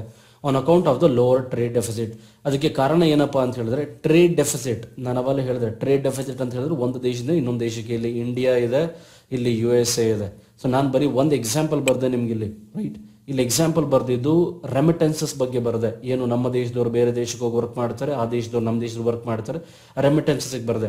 ಅದನ್ನೇ ನೀವು ಎಲ್ಲದಕ್ಕೂ ಕಂಪೇರ್ ಮಾಡಿ, ಗುಡ್ಸ್ ನಮ್ಮ ದೇಶದಿಂದ ಬೇರೆ ದೇಶಕ್ಕೆ ಸೇಲ್ ಆಗೋದು, ಬೇರೆ ದೇಶದಿಂದ ನಮ್ಮ ದೇಶಕ್ಕೆ ಸೇಲ್ ಆಗ್ತಕ್ಕಂಥದ್ದು, ರೈಟ್? ಅದನ್ನು ನಾವು ಟ್ರೇಡ್ ಅಂತ ಕರಿತೀವಿ, ರೈಟ್? ಆ ಟ್ರೇಡ್ ಡೆಫಿಸಿಟ್ ಕಡಿಮೆ ಆಗಿರೋದು ಕಾರಣ ಅಂತ ಹೇಳ್ತಾರೆ. So it had stood at 2.9% of the gross domestic product. So over all gross domestic ಪ್ರಾಡಕ್ಟ್ಗೆ compare ಮಾಡೋದಾದ್ರೆ ಕರೆಂಟ್ ಅಕೌಂಟ್ ಡೆಫಿಸಿಟ್ 2.9% ಇದೆ, or 19 billion in the corresponding quarter of 1819. On a subsequental basis, CAD had printed 2% of GDP or 14.2 billion in the June 2019 quarter. See, ಇದೆಲ್ಲ ಡಾಟಾಸ್, factuals. ಈ ಡಾಟಾಸ್ ಎಲ್ಲ ನೀವು note ಮಾಡಿ ಇಟ್ಕೊಳ್ಳಿ, problem main examinations ಅಲ್ಲಿ ಬರೆಯುವಾಗ ನಿಮಗೆ ಉಪಯೋಗ ಆಗ್ಬೋದು. It will be useful for you. The contraction in the CAD was primarily on account of lower trade deficit at 38.1 billion. So that's it. So during the first half of the current fiscal year, CAD narrowed to 1.5% of the GDP from 2.6% in the corresponding period in 2018-19. 2018-19 September ತಿಂಗಳಿನ ಆ ಕ್ವಾರ್ಟರ್ಗೆ compare ಮಾಡೋದಾದ್ರೆ ಅವಾಗ 2.6% ಅಷ್ಟು ಏನು deficit ಇತ್ತು, current account deficit ಇತ್ತು GDP compare ಮಾಡಿದ್ರೆ. ಅದು ಈಗ ಈ 2019-20 ಈ ನಡುವಿನ ಏನು ಸಂದರ್ಭ ಇದೆ, ಇಲ್ಲಿ ಸೆಪ್ಟೆಂಬರ್ ತಿಂಗಳಲ್ಲಿ 1.5%ಗೆ ಕಡಿಮೆ ಆಗಿದೆ ಅಂತ ಅರ್ಥ. ಅಲ್ಲಿಗೆ 2.6% ಇದ್ದಂಥದ್ದು ಲಾಸ್ಟ್ ಕ್ವಾರ್ಟರ್ ಅಲ್ಲಿ, ಲಾಸ್ಟ್ ಪ್ರೀವಿಯಸ್ ಇಯರ್ ಅಲ್ಲಿ 2.6% ಇತ್ತು, ಬಟ್ ಈ ವರ್ಷ ಅದು 1.5%ಗೆ ಕಡಿಮೆ ಆಗಿದೆ ಅಂತ ಅರ್ಥ. So on the back of a reduction in the trade deficit, which shrunk to 84.3 billion as compared to the 95.8 billion a year ago. So this you can easily understand. The balance of payment stood at 5.2 billion in the second quarter of 19 billion. These are all factuals. So balance of payment ಅಂದ್ರೆ ಏನು? Balance of payment ಅಂತ ಹೇಳಿದ್ರೆ ನಾವೇನು import ಮಾಡ್ಕೊಂಡಿರ್ತೀವಿ, ಆ import ಮಾಡಿರುವಂಥ ಕಮಾಡಿಟಿಗಳಿಗೆ ಮಾಡ್ತಕ್ಕಂಥ payments, right? ಅದನ್ನು ಬ್ಯಾಲೆನ್ಸ್ ಆಫ್ ಪೇಮೆಂಟ್ ಅಂತ ಕರಿತೀವಿ. C for example we are importing engineering products sir, ಬೇರೆ ದೇಶದಿಂದ ನಾವು ಮಷಿನರೀಸ್ ಇಂಪೋರ್ಟ್ ಮಾಡ್ತಾ ಇದೀವಿ, ಆಯಿಲ್, ಪೆಟ್ರೋಲಿಯಮ್ಮು, ಗ್ಯಾಸ್, ಇದೆಲ್ಲದನ್ನು ಇಂಪೋರ್ಟ್ ಮಾಡ್ತಾ ಇದೀವಿ. ಈ ಎಲ್ಲದನ್ನು ಇಂಪೋರ್ಟ್ ಮಾಡೋದಕ್ಕೆ ನಿಮ್ಮ ಹತ್ರ, ಇದೆಲ್ಲ ಇಂಪೋರ್ಟ್ ಮಾಡಿ ಕೊಂಡ್ಕೊಳ್ಳೋದಕ್ಕೆ ನಿಮ್ಮ ಹತ್ರ ಡಾಲರ್ಸ್ ಅಥವಾ ಹಾರ್ಡ್ ಕರೆನ್ಸಿ ಬೇಕು. ಸೊ ಟೋಟಲ್ ಸ್ನೇಹಿತರೆ ಹಾರ್ಡ್ ಕರೆನ್ಸಿ ಇರ್ತಕ್ಕಂಥದ್ದು 5 ಹಾರ್ಡ್ ಕರೆನ್ಸಿ ಇದೆ. ಒಂದು US ಡಾಲರ್ಸ್, ಎರಡನೇದು ಜಪನೀಸ್ ಯೆನ್, and Britain's pound ಸ್ಟೆರ್ಲಿಂಗ್ಸ್, and European unions euro, and China's recently recognise ಆಗಿರ್ತಕ್ಕಂಥದ್ದು 2016 ಚೈನಾಸ್ ರೆನ್ಮಿನ್ಬಿ ಅಥವಾ ಯುಯಾನ್ ಅಂತ ಕರೀತಾರೆ ಅದಕ್ಕೆ, ರೈಟ್? ಸೊ ಈ ಹಾರ್ಡ್ ಕರೆನ್ಸಿಗಳಲ್ಲಿ ಯಾವ್ದಾದ್ರು ಒಂದು ಕರೆನ್ಸಿಯನ್ನ ಪೇಮೆಂಟ್ ಮಾಡಬೇಕು ನೀವು. ಅಕಸ್ಮಾತ್ ನೀವು ಆ ಪೇಮೆಂಟ್ ಅನ್ನ ಮಾಡಕ್ ಆಗಿಲ್ಲ ಅಂದ್ರೆ ಅದನ್ನ ಬ್ಯಾಲೆನ್ಸ್ ಆಫ್ ಪೇಮೆಂಟ್ ಕ್ರೈಸಿಸ್ ಅಂತ ಕರಿತೀವಿ, ರೈಟ್? ಅದನ್ನ ಪೇಮೆಂಟ್ ಮಾಡಿದ್ರೆ ಅದನ್ನ ಬ್ಯಾಲೆನ್ಸ್ ಆಫ್ ಪೇಮೆಂಟ್ ಅಂತ ಕರಿತೀವಿ. ಅಲ್ಲಿಗೆ ಈ ಇಂಪೋರ್ಟ್ಗಳಿಗೆ ಮಾಡುವಂತ ಎಷ್ಟು ಬ್ಯಾಲೆನ್ಸ್ ಇದೆ ಅನ್ನೋದೇ balance of payment, right? So next, so ಒಂದು ದೇಶ ಮಾಡುವಂಥ ಇಂಪೋರ್ಟ್ಗಳಿಗೆ ಕಟ್ಟುವಂಥ payment balance of payment. Very simple. In the second quarter of 2019-20 private transfer ರಿಸೀಪ್ಟ್ಸ್ mainly represented remittances by the Indians employed overseas rose. So these are all the same data. ನಾನು ಅವಾಗಲೇ ಹೇಳಿದಾಗ ಏನು remittances ಬರ್ತಾ ಇದೆ ಇಂಡಿಯಾಗೆ, ಅದು ಇನ್ಕ್ರೀಸ್ ಆಗಿದೆ. ಎಷ್ಟು ಇನ್ಕ್ರೀಸ್ ಆಗಿದೆ ಅಂದರೆ 5.2% ಅಷ್ಟು ಇನ್ಕ್ರೀಸ್ ಆಗಿದೆ ಒಂದು ವರ್ಷದ ಹಿಂದೆಗೆ ಕಂಪೇರ್ ಮಾಡಿದ್ರೆ. ಈ ವರ್ಷದಲ್ಲಿ 5.2% ಅಷ್ಟು ರೆಮಿಟೆನ್ಸಸ್, ಹೊರದೇಶದಿಂದ ನಮ್ಮ ದೇಶಕ್ಕೆ ಬರುವಂತಹ ಆದಾಯ ಜಾಸ್ತಿ ಆಗಿದೆ ಅಂತ ಅರ್ಥ. ರೆಮಿಟೆನ್ಸಸ್ ಅಂತ ಯಾವುದಕ್ಕೆ ಉಪಯೋಗಿಸ್ತೀವಿ ಅಂತ ಹೇಳಿದ್ರೆ, ಯಾರು ನಮ್ಮಲ್ಲಿರುವಂಥ ಇಂಡಿವಿಜುವಲ್ಸ್ ಅಂದರೆ ಇಂಡಿಯನ್ ಸಿಟಿಸನ್ಸ್, ಯಾರು ಇಂಡಿಯನ್ ಸಿಟಿಸನ್ಸ್ ಬೇರೆ ದೇಶದಲ್ಲಿ ಫಾರಿನ್ ಕಂಟ್ರೀಸ್ ಅಲ್ಲಿ ವರ್ಕ್ ಮಾಡಿ ಅಲ್ಲಿಂದ ಆದಾಯ ತಗೊಂಡು ಬರ್ತಾರಲ್ಲ, ಅದನ್ನ ರೆಮಿಟೆನ್ಸಸ್ ಅಂತ ಕರಿತೀವಿ. The net inflow on account of external commercial ಬೋರಿಂಗ್ಸ್. ಅದರ ಜೊತೆಗೆ ಏನು net inflow of external commercial ಬೋರಿಂಗ್ಸ್, ಏನು ನಮ್ಮ ಪ್ರೈವೇಟ್ ಆರ್ಗನೈಸೇಷನ್ಸ್ ಇರ್ತವೆ, ಪ್ರೈವೇಟ್ ಫರ್ಮ್ಸ್ ಇರ್ತವೆ, ಅವ್ರಿಗೆ ಸರ್ಕಾರ ಒಂದು ಅವಕಾಶ ಕೊಟ್ಟಿರುತ್ತೆ, ಬೇರೆ ದೇಶಗಳಿಂದ ಅವರು ಸಾಲವನ್ನು ಪಡಿಬೋದು. ಆ ಸಾಲವನ್ನು ಪಡೆದಿರ್ತಕ್ಕಂಥ ಅಮೌಂಟ್ 3.2 ಬಿಲಿಯನ್ ಆಗಿದೆ ಅಂತ ಹೇಳಿ ಹೇಳ್ತಾರೆ, right? We'll move on to the next article. 1/5 of the country's forest prone to fire. So ಅಲ್ಲಿಗೆ 1/5 ಅಷ್ಟು ಪರ್ಸೆಂಟೇಜ್, ಏನು 1/5 ಅಂತ ಕರಿತೀವಿ, 1/5 of the countries forest prone to fire. So fire ಇಂದ ತುಂಬಾ ಎಫೆಕ್ಟ್ ಆಗಿದೆ ಅಂತ ಹೇಳಿ ಆರ್ಟಿಕಲ್ ಹೇಳ್ತಾ ಇದೆ. ಬಹಳ ಇಂಪಾರ್ಟೆಂಟ್. ನಾವು ನಿನ್ನೆ ನೋಡಿದ್ವಿ ಒಂದು ಆರ್ಟಿಕಲ್, ನಿನ್ನೆ ಸೇಮ್ ಸ್ಪೆಸಿಫಿಕ್ ಆರ್ಟಿಕಲ್ ಅಲ್ಲಿ we have seen forest cover ಯಾವ್ಯಾವ ಸ್ಟೇಟ್ಗಳಲ್ಲಿ ಎಷ್ಟೆಷ್ಟಿದೆ, right? So forest survey of India ಏನೇನು ರೆಗ್ಯುಲೇಷನ್ಸ್ ಮಾಡಿದೆ, ಅದಕ್ಕೆ ಸಂಬಂಧಪಟ್ಟಂತೆ ಏನೇನು ಸರ್ವೆ ಮಾಡಿದ್ದಾರೆ ಆಕ್ಚುಲಿ. ಸೊ ಮಧ್ಯಪ್ರದೇಶಲ್ಲಿ ಎಷ್ಟಿದೆ, ನಾರ್ತ್ ಈಸ್ಟರ್ನ್ ಸ್ಟೇಟ್ಸ್ ಅಲ್ಲಿ ಫಾರೆಸ್ಟ್ ಕವರ್ ಕಡಿಮೆ ಆಗಿದೆ, ಈ ಡೀಟೇಲ್ಸ್ ಎಲ್ಲ ನೋಡಿದ್ವಿ ನಾವು. ಸೊ ಅದಕ್ಕೆ ಸಂಬಂಧಪಟ್ಟಂತ ಒಂದು ಅಪ್ಗ್ರೇಡೆಡ್ ಇನ್ಫಾರ್ಮೇಶನ್ ನಮಗೆ ಸಿಕ್ಕಿದೆ. About 21.40% of forest cover in India is prone to fires. So ಎಷ್ಟು ಪರ್ಸೆಂಟ್ ಅಂತ ಹೇಳಿದ್ರೆ 21.40% ಫಾರೆಸ್ಟ್ ಫೈರ್ಗೆ ತುತ್ತಾಗಿದೆ, ಬೆಂಕಿಗೆ ತುತ್ತಾಗಿದೆ ಅಂತ ಹೇಳಿ ಹೇಳ್ತಾರೆ. Very very important. ಈ ಸರ್ವೆಯನ್ನ 2019 ಅಲ್ಲಿ ಫಾರೆಸ್ಟ್ ಸರ್ವೆ ಆಫ್ ಇಂಡಿಯಾ ನಮಗೆ ಈ ರಿಪೋರ್ಟ್ ಅನ್ನು ಕೊಟ್ಟಿದೆ actually. So India being the most ವಿಲ್ನರಬಲ್, right? ವಿಲ್ನರಬಲ್ ಅಂತ ಹೇಳಿದ್ರೆ ತುಂಬಾ ಒಂದು ಡಿಫಿಕಲ್ಟಿ ಪೊಸಿಷನ್ ಅಲ್ಲಿ ಇದೀವಿ ನಾವು ಅಂತ ಅರ್ಥ. ಬಹಳ ಕಷ್ಟದ ಪರಿಸ್ಥಿತಿನಲ್ಲಿ ಇದೀವಿ ಅಂತ ಅರ್ಥ. ವಿತ್ ರೆಸ್ಪೆಕ್ಟ್ ಟು ಫಾರೆಸ್ಟ್ ಬಹಳ ಕಷ್ಟದ ಪರಿಸ್ಥಿತಿನಲ್ಲಿ ಇದೆ ಅಂತ ಅರ್ಥ, right? The findings has emerged from a study carried out by FSI along forest fire ponds identified across the country. So ದೇಶದ ಎಲ್ಲ ಮೂಲೆಗಳಲ್ಲಿ ಏನು ಫಾರೆಸ್ಟ್ ಪಾಯಿಂಟ್ಗಳಿದೆ, ಫಾರೆಸ್ಟ್ ಎಲ್ಲೆಲ್ಲಿ ನಡೆದಿದೆ ಅದನ್ನ ಗಣನೆಗೆ ತಗೊಂಡು ಇವರು ಈ ಸರ್ವೆಯನ್ನು ಕಂಡಕ್ಟ್ ಮಾಡಿದ್ದಾರೆ ಅಂತ ಅರ್ಥ. So they were analysed using the moderate resolution imaging spectro ರೇಡಿಯೋಮೀಟರ್, right? So moderate resolution imaging spectro ರೇಡಿಯೋಮೀಟರ್ ಅಂತಕ್ಕಂಥ ಏನು ಮಾಡೀಸ್, ಈ ಮಾಡೀಸ್ ಅಂತಕ್ಕಂಥ ಟೆಕ್ನಾಲಜಿಯನ್ನು ಉಪಯೋಗ ಮಾಡಿ ಸೊ 5x5 ಕಿಲೋಮೀಟರ್ ಸ್ಟ್ರೆಚ್ ಅಂದರೆ ಹಿಂಗೆ 5 ಕಿಲೋಮೀಟರ್ಸ್ ಸ್ಕ್ವೇರ್ ಕಿಲೋಮೀಟರ್ ಸ್ಟ್ರೆಚ್ ಅಲ್ಲಿ ಇದನ್ನ ಅಳತೆ ಮಾಡಿ ಇದನ್ನ ಗಣನೆಗೆ ತಗೊಂಡಿದ್ದಾರೆ. ಅದರ ಪ್ರಕಾರ ಎಷ್ಟು ಫಾರೆಸ್ಟ್ ಫೈರ್ ಆಗಿದೆ ಅನ್ನೋದನ್ನ ಕ್ಯಾಲ್ಕುಲೇಷನ್ ಮಾಡಿದ್ದಾರೆ ಅಂತ ಅರ್ಥ. The 7 states of the north eastern region accountant for 10,200 fire alerts. Very very important. So 10,000ಕ್ಕಿಂತ ಹೆಚ್ಚು ಫೈರ್ ಅಲರ್ಟ್ಗಳು ಎಲ್ಲಿ ಜಾಸ್ತಿ ಆಗಿದೆ ಅಂತ ಹೇಳಿದ್ರೆ the north eastern state region ಅಲ್ಲಿ, right? But this is not a major cause. ಇದೊಂದೇ ರೀಸನ್ ಅಲ್ಲ, ಬೇರೆ ರೀಸನ್ಸು ಇದೆ. ನಾರ್ತ್ ಈಸ್ಟರ್ನ್ ಸ್ಟೇಟ್ ಅಲ್ಲಿ ನಾವು ಅವಾಗಲೇ ಹೇಳಿದಾಗೆ ತುಂಬಾ ಮಳೆ ಬಂದರೂ ಕೂಡ ಜಾಗದಲ್ಲಿ ನಾವಾಗಲೇ ಹೇಳ್ತಾ ಇದ್ದೆ ನಿನ್ನೆ ಕ್ಲಾಸಲ್ಲಿ, ಏನು ಮಾನ್ಸಿನ್ಡ್ರಾಮ್ ಅಂತಕ್ಕಂಥ ಪ್ಲೇಸ್ ಏನು ಮೇಘಾಲಯದಲ್ಲಿದೆ, ಆ ಮೇಘಾಲಯದಲ್ಲಿರ್ತಕ್ಕಂಥ ಮಾನ್ಸಿನ್ಡ್ರಾಮ್ ಪ್ಲೇಸಲ್ಲಿ ತುಂಬ ಮಳೆ ಆಗುತ್ತೆ, ಮೋರ್ ದೆನ್ 1000 ಸೆಂಟಿಮೀಟರ್ಸ್ಗಿಂತ ಹೆಚ್ಚು ಮಳೆ ಆಗುತ್ತೆ. ಸೊ ಅಂಥ ಜಾಗದಲ್ಲಿ ಜಾಸ್ತಿ ಫಾರೆಸ್ಟ್ ಇರೋದು ಆಬ್ವಿಯಸ್ ಅಲ್ವಾ, ಬಟ್ ಅಂಥ ಜಾಗದಲ್ಲಿ ಫೈರ್ ಕೂಡ ಆಗ್ತಾ ಇದೆ. Think about it. ಇದೊಂದೇ ರೀಸನ್ ಅಲ್ಲ, ಬೇರೆ ರೀಸನ್ಸ್ ಕೂಡ ಇದೆ. So Lalit Kumar Sharma, scientist with geological survey of India, shed on one of the major reasons forest fire in the north East. One of the reason forest fire ಅಂತ ಹೇಳ್ತಾರೆ ಅವರು, right. ಅದರ ಜೊತೆಗೆ ಬಹಳ ಇಂಪಾರ್ಟೆಂಟ್ ಇನ್ಫಾರ್ಮೇಶನ್ ಕೊಡ್ತಾರೆ, ಕಾಮನ್ಲಿ ಕಾಲ್ಡ್ ಜುಮ್ cultivation. ಜುಮ್ cultivation ಕೂಡ ಇದಕ್ಕೊಂದು ರೀಸನ್ ಅಂತ ಹೇಳ್ತಾರೆ. ಜುಮ್ ಕಲ್ಟಿವೇಶನ್ ಅಂತ ಹೇಳಿದ್ರೆ ನಾನು ಅವಾಗಲೇ ಹೇಳಿದೆ, ಯಾವಾಗ ಲಾಸ್ಟ್ ಕ್ಲಾಸಲ್ಲಿ ನಿಮ್ಗೊಂದು ಇನ್ಫಾರ್ಮೇಶನ್ ಕೊಡ್ತಾ ಇದ್ದೆ ನಾನು, ನಮ್ಮಲ್ಲಿರ್ತಕ್ಕಂಥ ಫಾರೆಸ್ಟ್ ಡ್ವೆಲ್ಲರ್ಸ್ ಯಾರು ಇರ್ತಾರೋ, ಫಾರೆಸ್ಟಲ್ಲಿ ಸ್ಟೇ ಆಗಿರುವಂಥ ಯಾರು ಟ್ರೈಬಲ್ಸ್ ಇರ್ತಾರೋ ಆ ಟ್ರೈಬಲ್ಸ್ಗಳಿಗೆ ಪಟ್ಟ ಅಂತ ಹೇಳಿ ಇಶ್ಯೂ ಮಾಡಿದ್ವಿ ನಾವು. ಪಟ್ಟ ಅಂತ ಹೇಳಿದ್ರೆ ಅದು ಲ್ಯಾಂಡ್ ಅಧಿಕಾರ ಕೊಡುತ್ತೆ ಅವ್ರಿಗೆ ಆ ಭೂಮಿಯ ಅಧಿಕಾರವನ್ನು ಕೊಡ್ತದೆ ಪಟ್ಟ, ರೈಟ್. ನಮ್ಗೆಲ್ರಿಗೂ ಇರುತ್ತೆ, ನಾವು ಯಾವ್ದಾದ್ರು ಒಂದು ಜಮೀನನ್ನು ಖರೀದಿ ಮಾಡಿದ್ರೆ ಪಟ್ಟ, ಪಾಣಿ, ಪಟ್ಟೆ ಅಂತೆಲ್ಲ ಇರುತ್ತೆ, ಕರೆಕ್ಟ್ ಅಲ್ವಾ. ಆ ರೀತಿ ಯಾವಾಗ ಪಟ್ಟಾನ ಇಶ್ಯೂ ಮಾಡ್ತಾರೋ ಅವರು ಅದನ್ನು ಅಗ್ರಿಕಲ್ಚರ್ ಲ್ಯಾಂಡಾಗಿ ಕನ್ವರ್ಟ್ ಮಾಡೋದಕ್ಕೆ ಶುರು ಮಾಡಿದ್ರು. ಅಗ್ರಿಕಲ್ಚರ್ ಲ್ಯಾಂಡಾಗಿ ಕನ್ವರ್ಟ್ ಮಾಡೋಕ್ಕೆ ಶುರು ಮಾಡಿದಾಗ ಏನು ಫಾರೆಸ್ಟ್ ಇರುತ್ತೆ ಆ ಫಾರೆಸ್ಟ್ನೆಲ್ಲ ಕಡಿತಾರೆ ಅವರು. ಆ ಫಾರೆಸ್ಟ್ನೆಲ್ಲ ಕಡಿದ್ಬಿಟ್ಟು ಅಗ್ರಿಕಲ್ಚರ್ ಲ್ಯಾಂಡ್ ಮಾಡ್ತಾರೆ. ಈ ರೀತಿ ಇರುವಂಥ ಫಾರೆಸ್ಟನ್ನು ಕಡಿದು ಅದನ್ನು ಅಗ್ರಿಕಲ್ಚರ್ ಲ್ಯಾಂಡಿಂಗ್ ಮಾಡ್ತಾರಲ್ಲ, ಅಥವಾ ಇರುವಂಥ ಫಾರೆಸ್ಟನ್ನು ಬರ್ನಿಂಗ್ ಮಾಡಿ ಅದನ್ನು ಅಗ್ರಿಕಲ್ಚರ್ ಲ್ಯಾಂಡ್ ಆಗಿ ಪರಿವರ್ತನೆ ಮಾಡ್ತಾರಲ್ಲ, ಇದಕ್ಕೆ ಜುಮ್ಮಿಂಗ್ ಅಂತ ಕರೀತಾರೆ.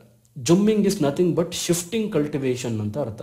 ಸೊ ಈ ಜಾಗದಲ್ಲಿ ಇವರು ಫಾರೆಸ್ಟನ್ನು ಕಟ್ ಮಾಡಿ ಒಂದ್ಸರಿ ಅಗ್ರಿಕಲ್ಚರ್ ಮಾಡಿದ್ಮೇಲೆ ಮತ್ತೆ ಈ ಜಾಗದಲ್ಲಿ ಅಗ್ರಿಕಲ್ಚರ್ ಮಾಡಲ್ಲ, ಇನ್ನು 2 ವರ್ಷ ಮತ್ತೆ ಹೊಸ ಫಾರೆಸ್ಟನ್ನು ಕಡಿದ್ಬಿಟ್ಟು ಅಲ್ಲಿ ಹೊಸ ಲ್ಯಾಂಡನ್ನು ಮಾಡಿ ಅಲ್ಲಿ ಅಗ್ರಿಕಲ್ಚರ್ ಮಾಡ್ತಾರೆ. ಮತ್ತೆ 2 ವರ್ಷ ಆದಮೇಲೆ ಇಲ್ಲಿ ಫಾರೆಸ್ಟ್ ಬೆಳೆದಿರುತ್ತಲ್ಲ, ಆ ಬೆಳೆದಿರೋ ಫಾರೆಸ್ಟನ್ನು ಮತ್ತೆ ತೆಗೆದ್ಬಿಟ್ಟು ಮತ್ತೆ ಇಲ್ಲಿ ಕಲ್ಟಿವೇಶನ್ ಮಾಡ್ತಾರೆ. ಈ ರೀತಿ ಮಾಡುವಂಥ ಆಕ್ಟಿವಿಟೀಸ್ ಇದೆಯಲ್ಲ, ಇದಕ್ಕೆ ಜುಮ್ಮಿಂಗ್ ಕಲ್ಟಿವೇಶನ್ ಅಂತ ಕರೀತಾರೆ. ಇದರಲ್ಲಿ ತುಂಬ ಲ್ಯಾಂಡ್ ಹೊರಟೋಗ್ಬಿಡುತ್ತೆ, ಆ್ಯಕ್ಚುಲಿ ತುಂಬ ಫಾರೆಸ್ಟ್ಗಳು ಹಾಳಾಗ್ಬಿಡುತ್ತೆ, right. So my experience in that most forest fire is in Mizoram because of ಜುಮ್ಮಿಂಗ್ cultivation. Same thing, right. ಅಂದರೆ tropical evergreen forest and unlikely the dry deciduous forest. ಇಲ್ಲಿ ಒಂದು ಇನ್ಫಾರ್ಮೇಶನ್ ಕೊಡ್ತಾರೆ, ಆದರೂ ಕೂಡ ಏನು ಫಾರೆಸ್ಟ್ ಫೈರ್ಗೆ ಇದು ತುತ್ತಾಗಿರೋದು ಪರ್ಸೆಂಟೇಜ್ ವೈಸ್ ಕಡಿಮೆ, ಜುಮ್ಮಿಂಗ್ ಕಲ್ಟಿವೇಶನ್ ಇಂದ ಜಾಸ್ತಿ ಆಗಿದೆ. ಯಾಕೆಂತ ಹೇಳಿದ್ರೆ ಇಲ್ಲಿರ್ತಕ್ಕಂಥದ್ದೆಲ್ಲ ಎವರ್ಗ್ರೀನ್ ಫಾರೆಸ್ಟ್ ಅಲ್ಲಿ ಬೇಗ ಫೈರ್ ಆಗಲ್ಲ. ಯಾಕೆಂತ ಹೇಳಿದ್ರೆ ಇಲ್ಲಿ ಯಾವುದೋ ಒಣಗಿರುವಂಥ ನಮಗೆ ಎಲೆಗಳು ಸಿಗೋದಿಲ್ಲ, ಒಣಗಿರುವಂಥ ಮರಗಳು ಸಿಗೋದಿಲ್ಲ. ಸ್ನೇಹಿತರೆ, ನಮಗೆ ಚೆನ್ನಾಗಿ ಗೊತ್ತು ಫಾರೆಸ್ಟ್ ಅಲ್ಲಿ ಫೈರ್ ಹೆಂಗಾಗತ್ತಪ್ಪ ಅಂತ ಹೇಳಿದ್ರೆ ಫ್ರಿಕ್ಷನ್ ಇಂದ ಆಗುತ್ತೆ. ಸರ್, ಒಂದು ಮರ ಇದೆ ಸರ್ ಒಣಗಿರೋದು, ಇನ್ನೊಂದು ಮರ ಒಣಗಿರೋದಿದೆ, ಜೋರ ಗಾಳಿ ಬೀಸುವಾಗ ಎರಡು ಹಿಂಗ್ ಫ್ರಿಕ್ಷನ್ ಆಗ್ತಾ ಹೋಗುತ್ತೆ, ಹಿಂಗ್ ಫ್ರಿಕ್ಷನ್ ಆಗ್ತಾ ಬೆಂಕಿ ಎತ್ಕೊಳ್ಳುತ್ತೆ ಸರ್, ಅದರಿಂದ ಕಾಡ್ಗಿಚ್ಚಾಗತ್ತೆ, ಅದು ಗೊತ್ತು ನಮಗೆ. ಬಟ್ ಎವರ್ ಗ್ರೀನ್ ಫಾರೆಸ್ಟ್ ಅಲ್ಲಿ ಎರಡೂ ಗ್ರೀನ್ ಇರೋದ್ರಿಂದ ಮತ್ತೆ ಫೈರ್ ರೆಸಿಸ್ಟಿಂಗ್ ಥ್ರೋನಿ ಶ್ರಬ್ಸ್ ಅಂತ ಇರುತ್ತೆ, ಅವು ಫೈರ್ ಕ್ಯಾಚ್ ಆಗಲ್ಲ. ಆ ಥರದ ಮರಗಳು ಏನು ಎವರ್ ಗ್ರೀನ್ ಫಾರೆಸ್ಟ್ ಅಲ್ಲಿ ಇರುತ್ತೋ, ಸೊ ಅದು ಇರುವುದರಿಂದ ನಮಗಲ್ಲಿ ಫ್ರೀಕ್ವೆಂಟ್ ಆಗಿ ಫೈರ್ ಕ್ಯಾಚ್ ಆಗೋದು ಬಹಳ ಕಡಿಮೆ ಅಂತ ಹೇಳ್ತಾರೆ. ಆದರೆ ಡ್ರೈ ಡೆಸಿಡಿಯಸ್ ಫಾರೆಸ್ಟ್ ಅಂತ ಹೇಳಿದ್ರೆ ಎಲ್ಲಿ ಮರಗಳು ಒಣಗ್ತವೋ ಅಥವಾ ಎಲೆಗಳನ್ನ ಉದುರಿಸುತ್ತವೋ ಅಲ್ಲಿ ಜಾಸ್ತಿ ಫಾರೆಸ್ಟ್ ಫೈರ್ ಕ್ಯಾಚ್ ಆಗೋ ಚಾನ್ಸಸ್ ಇರುತ್ತೆ. ಸೊ ಇಲ್ಲಿ ಜುಮ್ಮಿಂಗ್ ಕಲ್ಟಿವೇಶನ್ ಇಸ್ ಅ ಮೈನ್ ಕಲ್ಪ್ರೆಟ್, ಅದು ನಿಜವಾದಂಥ ಕಲ್ಪ್ರೆಟ್ ಅಂತ ಹೇಳ್ತಾರೆ. ಸೊ ಟೋಟಲ್ ಗ್ರೀನ್ ಕವರ್ ಬಗ್ಗೆ ಮಾತಾಡ್ತಾ ಇದ್ದಾರೆ. ಸೊ ಅಲ್ಲಿಗೆ decrease in north eastern States, particularly Mizoram, Arunachal Pradesh, Nagaland ಅಲ್ಲಿ ಜಾಸ್ತಿ ಕಡಿಮೆ ಆಗಿದೆ ಅಂತ ಹೇಳ್ತಾರೆ. Central Indian States also recorded high number of forest fire alerts. So central ಇಂಡಿಯಾದಲ್ಲೂ ಕೂಡ ಫಾರೆಸ್ಟ್ ಅಲರ್ಟ್ಸ್ ಜಾಸ್ತಿ ಆಗಿದೆ. ಮಧ್ಯಪ್ರದೇಶ ಅದರಲ್ಲಿ 2700 ಅಲರ್ಟ್ಗಳನ್ನ ಕೊಟ್ಟಿದ್ದಾರೆ, ಮಹಾರಾಷ್ಟ್ರ 2500. ಇದೆಲ್ಲ ಡೀಟೇಲ್ಸ್ ಇದೆ ನಿಮಗೆ, you can read out. So according to Mr. Sharma, the reasons for fires here are man-made actually. They are man-made. ಅಂದ್ರೆ ಮಾನವನಿಂದ ಆಗಿರತಕ್ಕಂಥ ಫೈರ್ಸ್ ಇದೆ ಆಕ್ಚುಲಿ. ಪರ್ಟಿಕ್ಯುಲರ್ಲಿ ಅವರು ಹೇಳ್ತಾರೆ ಬರ್ನಿಂಗ್ ಬೀಡೀಸ್ ಅಥವಾ cigarettes, stubs R other inflammable material. ಇಲ್ಲಿ trekking ಅಂತ ಹೋಗ್ತಾರೆ, ಬೇರೆ ಬೇರೆ ಆಕ್ಟಿವಿಟೀಸ್ಗಳಿಗೆ ಹೋಗ್ತಾರೆ, ರೈಟ್. ಅಲ್ಲೆಲ್ಲ ಹೋದಾಗ ಬೀಡೀಸ್ ಎತ್ತಕ್ಕಂಥದ್ದು, ಸಿಗರೇಟನ್ನು ಉಪಯೋಗ ಮಾಡ್ತಕ್ಕಂಥದ್ದು, ಇದರಿಂದ ಫ್ಲೇಮ್ ಮಾಡ್ತಕ್ಕಂಥದ್ದು, ರೈಟ್. ಇದು ಕೂಡ ಒಂದು ರೀಸನ್ ಅಂತ ಹೇಳಿ ಅವರು ಹೇಳ್ತಾರೆ. So next article is Indore, Jamshedpur are the cleanest on Swachh 2020 table. So Swachh Sarvekshan ಅಂತ ಏನು 2020 ಟೇಬಲ್ ಅಲ್ಲಿ ಇಂಡೋರ್ ಮತ್ತೆ ಜೇಮ್ಶೆಡ್ಪುರ್ ಮತ್ತೆ ಟಾಪ್ ಆಗಿದೆ ಆಕ್ಚುಲಿ. ಅದರಲ್ಲಿ ಇಂಡೋರ್ ಮತ್ತೆ ಭೋಪಾಲ್ ಇತ್ತು ಲಾಸ್ಟ್ ಇಯರ್, ಬಟ್ ಈಗ ಇಂಡೋರ್ ಮತ್ತೆ ಜೇಮ್ಶೆಡ್ಪುರ್ ಆಫ್ ಜೇಮ್ಶೆಡ್ಪುರ್ ಜಾರ್ಖಂಡ್ ಅಲ್ಲಿ ಬರುತ್ತೆ. ಈ ಎರಡೂ ಪಟ್ಟಣಗಳು ಆಕ್ಚುಲಿ ಸ್ವಚ್ಛ ಸರ್ವೇಕ್ಷನ್ ಅಲ್ಲಿ ಟಾಪ್ ಆಗಿದೆ ಅಂತ ಹೇಳುತ್ತೆ. And cleanness chart for 2 consecutive quarters among cities in overall 10 lakh population. This is very important. Overall calculation ಬೇರೆ, ಇದು 10 lakh population with 1 lakh or 10 lakh population respectively. ಎರಡು ಡಿಫರೆನ್ಸ್ ಮಾಡಿದ್ದಾರೆ ಇಲ್ಲಿ. ಏನು ಸ್ವಚ್ಛ ಸರ್ವೇಕ್ಷನ್ ಅಲ್ಲಿ ಏನಪ್ಪಾ ಮಾಡಿದ್ದಾರೆ ಅಂತ ಹೇಳಿದ್ರೆ 10 ಲಕ್ಷಕ್ಕಿಂತ ಹೆಚ್ಚು ಜನಸಂಖ್ಯೆ ಹೊಂದಿರುವಂತ ಸಿಟಿಗಳಲ್ಲಿ ಇಂಡೋರ್ ಫಸ್ಟ್ ಪ್ಲೇಸಿಗೆ ಬರುತ್ತೆ. 1 ಲಕ್ಷದಿಂದ 10 ಲಕ್ಷ ಜನಸಂಖ್ಯೆ ಹೊಂದಿರುವಂತಹ ಸಿಟಿಗಳಲ್ಲಿ ಜೆಮ್ಶೆಡ್ಪುರ್ ಆಫ್ ಜಾರ್ಖಂಡ್ ಇದು ಫಸ್ಟ್ ಪ್ಲೇಸ್ ಅಲ್ಲಿ ಬರುತ್ತೆ ಅಂತ ಹೇಳ್ತಾರೆ. So Kolkata remained at the bottom, Kolkata ತುಂಬಾ ಬಾಟಮ್ ಪ್ಲೇಸ್ ಅಲ್ಲಿ ಇದೆ ಅಂತ ಹೇಳಿ ಕೂಡ ಇನ್ಫಾರ್ಮೇಶನ್ ಕೊಡ್ತಾರೆ. The union ministry of housing and urban affairs has been calculated this Swachh Sarvekshan 2020. Among cities, the population between 1 lakh and 10 lakh, Jamshedpur of Jharkhand is on the top, right? So Delhi fell by, from second position in the first quarter to sixth position. This was second quarter ಅಲ್ಲಿ first position ಇಂದ sixth position, second position ಇಂದ sixth ಪೊಸಿಷನ್ಗೆ decline ಆಗಿದೆ ಅಂತ ಹೇಳ್ತಾರೆ. National level survey of cleanliness of cities will begin on January 4th. ನಾನು ಇವಾಗ ಹೇಳ್ತಾ ಇರ್ತಕ್ಕಂಥದ್ದು ಇಟ್ ಇಸ್ ಸೆಗ್ರಿಗೇಷನ್ ಇದೆ. ಏನು ಸ್ವಚ್ಛ ಸರ್ವೇಕ್ಷಣದಲ್ಲಿ 10 lakh ಅಂಡ್ ಇರತಕ್ಕಂಥ cities, 1 lakh to 10 lakh population ಇರ್ತಕ್ಕಂಥ ಸಿಟೀಸ್ ಅನ್ನ ಗಣನೆ ಮಾಡಿದ್ದಾರೆ. Over all national level survey ಬರುತ್ತೆ. So Mysuru last time 5th place ಬಂದಿತ್ತು, ಕರೆಕ್ಟ್ ಅಲ್ವಾ? ಆ over all national survey January 4th ಇಂದ ಸ್ಟಾರ್ಟ್ ಆಗುತ್ತೆ. ಸೊ ಆ ಸ್ವಚ್ಛ ಸರ್ವೇಕ್ಷಣ್ 2020 ರ್ಯಾಂಕಿಂಗಿಗೋಸ್ಕರ ನಾವು ವೆಯ್ಟ್ ಮಾಡಬೇಕಾಗತ್ತೆ. ವೆದರ್ ಈ ವರ್ಷ ಕೂಡ ಇಂಡೋರ್ ಫಸ್ಟ್ ಬರುತ್ತಾ, ಅದಾದ್ಮೇಲೆ ಭೂಪಾಲ್ ಬರುತ್ತಾ, ಇಲ್ಲ ಮೈಸೂರು ಬರುತ್ತಾ, we have to wait and C. ಆ ರಿಪೋರ್ಟ್ ಇನ್ನ ಬಂದಿಲ್ಲ, we have to wait and C. So next important article is Taiwan passes a law to combat China's influence. This is very important. ಯಾಕೆಂತ ಹೇಳಿದ್ರೆ ಇಂಟರ್ನ್ಯಾಷನಲ್ ರಿಲೇಷನ್ಸ್ ಓದ್ತಾ ಇದ್ರೆ ನಿಮಗೆ ಬಹಳ important. Taiwan ಎಲ್ಲಿದೆ ಅಂತ ಗೊತ್ತು ನಿಮಗೆ. ಸೊ ಚೈನಾ ಸಮ್ವೇರ್ ಇಲ್ಲಿ ಬರುತ್ತೆ ನಮಗೆ. ಇಲ್ಲಿ ಸೌತ್ ಚೈನಾ ಸಿ, ಇಲ್ಲಿ ಫಿಲಿಪೈನ್ಸ್ ಮತ್ತೆ ತೈವಾನ್ ನದಿ ಮಧ್ಯದಲ್ಲಿ ಲಿಝೋನ್ ಸ್ಟ್ರೈಟ್ ಅಂತ ಒಂದು ನೀರು ಬರುತ್ತೆ. ಲಿಝೋನ್ ಸ್ಟ್ರೈಟ್ ಅಂತಕ್ಕಂಥದ್ದು it's A straight which separates to land body ಅಥವಾ which connects to water body. ಯಾವುದು ಎರಡು ವಾಟರ್ ಬಾಡಿಗಳನ್ನ ಕನೆಕ್ಟ್ ಮಾಡುತ್ತೋ ಆ ಒಂದು ಸಮುದ್ರದ ಜಾಗವನ್ನ, ಅಥವಾ ಯಾವ ಒಂದು ಸಮುದ್ರದ ಜಾಗ ಅಥವಾ ಸಾಗರದ ಜಾಗ ಎರಡು ಲ್ಯಾಂಡ್ ಬಾಡಿಗಳನ್ನ, ಎರಡು ಕಂಟ್ರಿಗಳನ್ನ ಅಥವಾ ಲ್ಯಾಂಡ್ ಅನ್ನ ಡಿವೈಡ್ ಮಾಡುತ್ತೋ ಅದನ್ನು ನಾವು ಸ್ಟ್ರೈಟ್ ಅಂತ ಕರಿತೀವಿ. ಲಿಝೋನ್ straight, right? ಲಿಝೋನ್ straight separates Philippines and Taiwan. I am just locating Taiwan ಎಲ್ಲಿ ಬರುತ್ತೆ ಅಂತ ನಿಮ್ಗೊಂದು ಐಡಿಯಾ ಇರಲಿ ಅಂತ. So which is near to China. So ಚೈನಾಗೆ near ಇದೆ. ಚೈನಾ ಏನ್ ಮಾಡ್ತಾ ಇದೆ, ಇದರಲ್ಲಿ ಇರ್ತಕ್ಕಂಥ ಪೊಲಿಟಿಕಲ್ ಇನ್ಫ್ಲೂಯೆನ್ಸ್ ಅನ್ನು ಮಾಡ್ತಕ್ಕಂಥದ್ದು, ಪೊಲಿಟಿಕಲ್ ಡಿಸ್ಟರ್ಬೆನ್ಸ್ ಮಾಡ್ತಕ್ಕಂಥದ್ದು, ಇಲ್ಲಿರುವಂತಹ ಅಪೋಸಿಷನ್ ಪೊಲಿಟಿಕಲ್ ಪಾರ್ಟಿಗಳಿಗೆ ಫಂಡ್ ಮಾಡ್ತಕ್ಕಂಥದ್ದು, ಈ ಕಂಪ್ಲೀಟ್ ತೈವಾನ್ ಅನ್ನ ಡಿಸ್ಟೆಬಲೈಸ್ ಮಾಡ್ತಕ್ಕಂಥದ್ದು, ಈ ರೀತಿ ಆಕ್ಟಿವಿಟೀಸ್ ಅನ್ನ ಚೈನಾ ಮಾಡ್ತಾ ಇದೆ. Because China wanted to climb ಈ ಪರ್ಟಿಕ್ಯುಲರ್ ತೈವಾನ್ ರೀಜನ್ ಇದೆಲ್ಲ, ಇದನ್ನ ತಾನು ಪಡ್ಕೋಬೇಕು ಅನ್ನೋದು ಒಂದು ಇಂಟೆನ್ಷನ್ ಇತ್ತು ಮುಂಚೆಯಿಂದ ಅನ್ನೋದಕ್ಕೆ, ರೈಟ್? ಸೊ ಆ ಒಂದು ಆಧಾರದ ಮೇಲೆ ಏನೋ ಒಂದು ಲಾ ಮಾಡಿದ್ದಾರೆ. Will see that law. Taiwan passed a controversial bill. They are calling it as a controversial on Tuesday, aimed at countering China's influence on the self-ruled island. ಇದನ್ನ ಸೆಲ್ಫ್ ರೂಲ್ಡ್ ಐಲ್ಯಾಂಡ್ ಅಂತ ಕರಿತೀವಿ. ಅದ್ರ ಮೇಲೆ ಚೈನಾಸ್ ಇನ್ಫ್ಲೂಯೆನ್ಸ್ ಅನ್ನು control ಮಾಡೋದಕ್ಕೆ ಒಂದು aunty infiltration bill ಅಂತ ಹೇಳಿ ಪಾಸ್ ಮಾಡಿದ್ದಾರೆ. ಆ ದೇಶದ ಪ್ರೆಸಿಡೆಂಟ್ ಈ ಬಿಲ್ ಅನ್ನ ಪಾಸ್ ಮಾಡಿದ್ದಾರೆ. ಸೊ ಇದು ಏನನ್ನ ಬ್ಯಾನ್ ಮಾಡುತ್ತೆ ಅಂತ ಹೇಳಿದ್ರೆ, ಹಾಸ್ಟೈಲ್ ಫಾರಿನ್ ಫೋರ್ಸಸ್, ಯಾರು ಫಾರಿನ್ ಫೋರ್ಸಸ್ ಹಾಸ್ಟಾಲಿಟಿ ಆಗಿರ್ತಾರೆ, ಅಂದ್ರೆ ಆ ದೇಶದ ವಿರುದ್ಧವಾಗಿರ್ತಾರೋ, ಸೊ ಅವರನ್ನ ಇದು ಬ್ಯಾನ್ ಮಾಡುತ್ತೆ ಆಕ್ಚುಲಿ ಫ್ರಮ್ ದ ಆಕ್ಟಿವಿಟೀಸ್. ಯಾವುದರಿಂದ ಅಂತ ಹೇಳಿದ್ರೆ ಕ್ಯಾಂಪೇನಿಂಗ್ ಮಾಡೋದು, ಲಾಬಿಂಗ್ ಮಾಡ್ತಕ್ಕಂಥದ್ದು, ಮೇಕಿಂಗ್ ಪೊಲಿಟಿಕಲ್ ಡೊನೇಷನ್ಸ್, ಅಲ್ಲಿರುವಂತಹ ಅಪೋಸಿಷನ್ ಪೊಲಿಟಿಕಲ್ ಪಾರ್ಟಿಗಳಿಗೆ ಡೊನೇಷನ್ ಮಾಡ್ತಕ್ಕಂಥದ್ದು, ಡಿಸ್ರಪ್ಟಿಂಗ್ ಸೋಷಿಯಲ್ ಆರ್ಡರ್, ಏನು ಸೋಷಿಯಲ್ ಆರ್ಡರ್ ಅಂತ ಇರುತ್ತೆ ಅದನ್ನ ಚೇಂಜ್ ಮಾಡ್ತಕ್ಕಂಥದ್ದು, ಅಲ್ಲಿ ಸಿವಿಲಿಯನ್ ವಾರ್ ತರ ಕ್ರಿಯೇಟ್ ಮಾಡ್ತಕ್ಕಂಥದ್ದು, ಡಿಸ್ಟರ್ಬ್ ಮಾಡ್ತಕ್ಕಂಥದ್ದು, ರೈಟ್? ನಿಮಗೆ ಗೊತ್ತಿರುತ್ತೆ ಈಗ ನಕ್ಸಲೈಟ್ಸ್ ಏನ್ ಮಾಡ್ತಾ ಇದ್ದಾರೆ ಇಂಡಿಯಾದಲ್ಲಿ. You think about it. ನಕ್ಸಲೈಟ್ಸ್ಗೆ ನೇಪಾಳಿಂದ Marxist ಗ್ರೂಪ್ಗಳು ದುಡ್ಡನ್ನು ಕೊಟ್ಟು ಕಳಿಸ್ತಾ ಇದ್ದಾರೆ. ಅವ್ರೇನ್ ಮಾಡ್ತಾ ಇದ್ದಾರೆ, ಡಿಸ್ಟೆಬಲೈಸ್ ಮಾಡ್ತಾ ಇದ್ದಾರೆ. ಸೊ ಹಾಗೆ, ರೈಟ್? ಈ ರೀತಿ ಮಾಡುವಂತ ಯಾವ ಗ್ರೂಪ್ಸ್ಗಳಿದೆ ಅಥವಾ ಯಾವ ಒಂದು ತಂಡಗಳಿದಾವೆ, ಸೊ ಅವ್ರ ಮೇಲೆ ನಾವು ಆಕ್ಷನ್ ತಗೋತೀವಿ ಅಂತಕ್ಕಂಥದ್ದೇ ಇದು aunty infiltration bill, right? So ಅದು ಇನ್ನೊಂದು ಇಂಪಾರ್ಟೆಂಟ್ ಏನ್ ಮಾಡುತ್ತೆ ಅಂತ ಹೇಳಿದ್ರೆ, ವೈಲೇಟರ್ಸ್ ಫೇಸ್ ಅ ಮ್ಯಾಕ್ಸಿಮಮ್ 5 year ಪ್ರಿಸನ್. ಇದನ್ನ ಯಾರು ವೈಲೇಟ್ ಮಾಡ್ತಾರೋ ಅವರು 5 ವರ್ಷಗಳು ಪ್ರಿಸನ್ ಅನ್ನ ಅನುಭವಿಸಬೇಕಾಗುತ್ತೆ, ಜೈಲನ್ನು ಅನುಭವಿಸಬೇಕಾಗುತ್ತೆ. ಅದನ್ನ ರಿಸೀವ್ ಮಾಡಿರ್ಬೋದು. ಫಾರ್ ಎಕ್ಸಾಂಪಲ್, ಈಗ ಚೈನಾದಿಂದ ಯಾರೋ ಒಂದು ಪರ್ಟಿಕ್ಯುಲರ್ ಪಾರ್ಟಿ ಡೊನೇಷನ್ಸ್ ಅನ್ನ ರಿಸೀವ್ ಮಾಡಿದ್ರೆ ಅವ್ರಿಗೆ ಪನಿಷ್ಮೆಂಟ್ ಆಗಬಹುದು, right? Term of fine and up to fine of $332,000 ಅಷ್ಟು ಫೈನ್ ಅನ್ನ, ಹ್ಯೂಜ್ ಫೈನ್ ಅನ್ನು ಅವರು ಕಟ್ಟಬೇಕಾಗತ್ತೆ, ರೈಟ್? ಸೊ ಯಾಕೆಂದ್ರೆ ತೈವಾನ್ಗೆ they are fear in Taiwan society over China's infiltration from all sides. China ಎಲ್ಲಾ ಕಡೆಯಿಂದ ಇನ್ಫಿಲ್ಟ್ರೇಷನ್ ಮಾಡ್ತಾ ಇದ್ದಾರೆ, ಅವ್ರಿಗೆ ಡಿಸ್ಟೆಬಲೈಸ್ ಮಾಡ್ತಾ ಇದ್ದಾರೆ. ಅದನ್ನ ಪ್ರಿವೆಂಟ್ ಮಾಡಬೇಕು ಅಂತ ಹೇಳಿ ಈ ಪರ್ಟಿಕ್ಯುಲರ್ ಬಿಲ್ ಅನ್ನ ಇಶ್ಯೂ ಮಾಡಿದೆ, right? That's it about this. International relations ಅಲ್ಲಿ ಇದು ನಿಮಗೆ ಇಂಪಾರ್ಟೆಂಟ್ ಆಗುತ್ತೆ. ಸ್ಪೆಸಿಫಿಕಲಿ ಡೆಮೊಕ್ರಾಟಿಕ್ ಡಿಫೆನ್ಸ್ ಅಂತ ಕರಿತೀವಿ. ಡೆಮೊಕ್ರಾಟಿಕ್ ಡಿಫೆನ್ಸ್ ಅಂತ ಹೇಳಿದ್ರೆ ಪ್ರಜೆಗಳಿಂದ ಪ್ರಜೆಗಳಿಗೋಸ್ಕರ ಪ್ರಜಾಪ್ರಭುತ್ವ ಆಗಿರ್ತಕ್ಕಂಥದ್ದು. ಈ ಪ್ರಜೆಗಳಿಂದನೇ ನಡೆಯಬೇಕು, ಬೇರೆ ಯಾವುದೋ ಒಂದು ದೇಶದಿಂದ ನಡೆಯೋದು ಬೇಡ ಅನ್ನೋದು ಅವರ ಒಂದು ವಾದ, right? So the last article for the day is ವೈಯಿಂಗ್ on the public sector privatisation debate. ಏನು ಪಬ್ಲಿಕ್ ಸೆಕ್ಟರ್ಸ್ ಅನ್ನ ಪ್ರೈವೇಟೈಸೇಷನ್ ಮಾಡಬೇಕು ಅಂತಿದೀವಿ, ಅದ್ರ ಬಗ್ಗೆ ಡಿಬೇಟ್ ಇದೆ. ಯಾಕಂದ್ರೆ ನಮಗೆ ಗೊತ್ತು, ಏರ್ ಇಂಡಿಯಾ, BPCL ಇದೆಲ್ಲದನ್ನು ಸರ್ಕಾರ ಪ್ರೈವೇಟೈಸೇಷನ್ ಮಾಡಬೇಕು ಅಂತ ಹೊರಟಿದ್ವಿ. ಇದು ಪ್ರಾಫಿಟ್ ಮೇಕಿಂಗ್, ಇದು ನಾನ್ ಪ್ರಾಫಿಟ್ ಮೇಕಿಂಗ್, ಎರಡಕ್ಕೂ ಡಿಫರೆನ್ಸಸ್ ಏನು, ಯಾವುದನ್ನು ಮಾಡಬೇಕು ಯಾವುದನ್ನು ಮಾಡಬಾರ್ದು ಅಂತೇಳಿ entire ಆರ್ಟಿಕಲಲ್ಲಿ the author has been discussed. Will see. So there seems to be broadly three positions with respect to the privatization of public sector undertakings. The left position is PSU's family silver and should not be sold irrespective of the performances. Allige irrespective of the performances. ಯಾಕೆಂತ ಹೇಳಿದ್ರೆ profit making ಅನ್ನು non profit making ಅನ್ನು ಎರಡನ್ನೂ ಒಂದೇ ತಕ್ಕಡಿಗೆ ಹಾಕಬೇಡಿ, ಸಮವಾಗಿ ತೂಗಬೇಡಿ. ಯಾವುದು profit ಅನ್ನ ಮಾಡ್ತಾ ಇಲ್ಲ, ಯಾವುದು ಲಾಸ್ ಅಲ್ಲಿ ಇದೆಯೋ ಅದನ್ನ ನೀವು ಪ್ರೈವೇಟೈಸೇಷನ್ ಮಾಡಿ, ಯಾವುದು ಪ್ರಾಫಿಟ್ ಅಲ್ಲಿ ಇದೆಯೋ ಅದನ್ನ ಪ್ರೈವೇಟೈಸೇಷನ್ ಮಾಡಬೇಡಿ ಅಂತ ಹೇಳಿ ಹೇಳುತ್ತೆ. So there is also third position, Y privatisation profit making PSUs. Bharat petroleum corporation limited, ನಾವಲ್ಲಿ ಹೇಳಿದಾಗ BPCL, which is making handsome profit, comes under this category, right? So loss making PSUs certainly merit privatization. Loss making PSUs ಯಾವುದಿದೆಯೋ ಅದಕ್ಕೆ definitely privatisation ಬೇಕು. But profit ಮೇಕಿಂಗಿಗೆ ದಯವಿಟ್ಟು ನೀವು privatisation ಮಾಡಬೇಡಿ. Actually ಮಾಡಿದ್ರು ಏನಾಗುತ್ತೆ ಅಂತ ಹೇಳಿದ್ರೆ government May even have to pay the buyer. The government ಆ ಬಯರ್ಗೆನೆ ಪೇ ಮಾಡಬೇಕಾಗತ್ತೆ. ಯಾಕೆಂತ ಹೇಳಿದ್ರೆ ನಮ್ಮಲ್ಲಿರ್ತಕ್ಕಂಥ ಲಾಸ್ ಮೇಕಿಂಗ್ ಏನು ಪಬ್ಲಿಕ್ ಸೆಕ್ಟರ್ ಯೂನಿಟ್ಸ್ ಇದಾವೋ ಅದರಲ್ಲಿ ಹ್ಯೂಜ್ ಡೆಟ್ ಇದೆ. ಹ್ಯೂಜ್ ಡೆಟ್ ಅಂತ ಹೇಳಿದ್ರೆ ಬಹಳ ಅಧಿಕವಾದಂತಹ ಸಾಲ ಇದೆ.